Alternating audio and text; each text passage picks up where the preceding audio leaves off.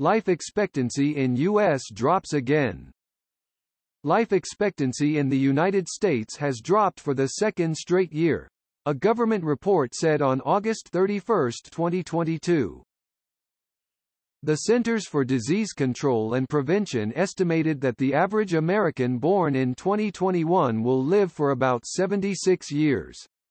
The average was 78 years and 10 months in 2019. And it dropped to 77 years in 2020. Health officials blamed COVID-19 for half of the decrease. They said the rest was connected to long-standing problems such as drug overdoses, suicide and heart and liver disease. Samuel Preston studies human population, or demographics, for the University of Pennsylvania. He called the situation dismal, or very bad. It was bad before and it's gotten worse, he added. Life expectancy is an estimate of the average number of years a baby born in a given year might expect to live, given death rates at that time. Robert Hummer is a researcher who studies population health at the University of North Carolina. He said life expectancy is the most fundamental indicator of population health in this country. For some racial groups in the U.S., the decreases were even worse than the average. For example, Native Americans' life expectancy dropped by over 6 years during the pandemic and is now at 65 years. For Asian Americans, the number dropped by 2 years to 83 years and 6 months. The numbers released this week are based on early data.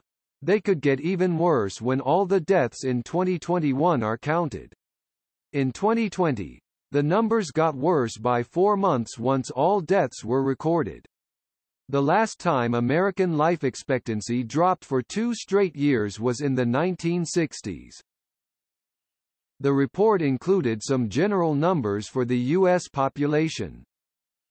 For women, life expectancy dropped by 10 months.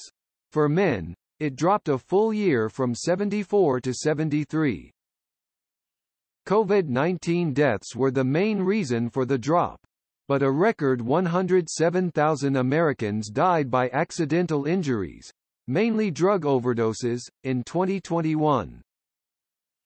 White people saw their life expectancy fall about 1 year, to 76 years and 5 months.